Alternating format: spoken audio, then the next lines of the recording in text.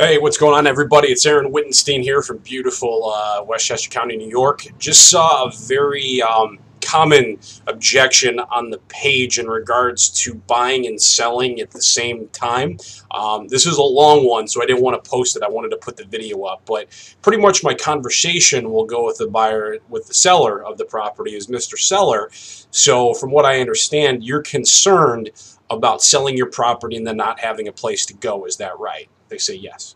So I say, you know what? I've been doing this for years. And the one thing I've always found is that you will find the right property when you're ready to find the right property.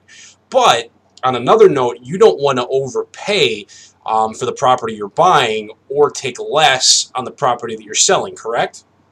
Of course, I always say, yeah, here's what I suggest. There is no way to do one at a time. You have to do them at the same time. Because what will happen is, let's say we sell your property, and then you got to buy something really, really quick. Of course, you're probably going to overpay for that property. And let's say that we find a place that you want to buy, and you have to sell your place. You're probably going to take a little less than you normally would have.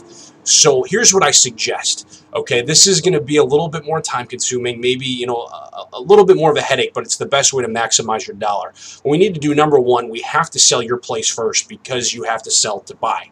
Then what I suggest doing is getting a short-term rental, moving in with a family member, doing something to that extent. And that way you don't have to rush on the purchase.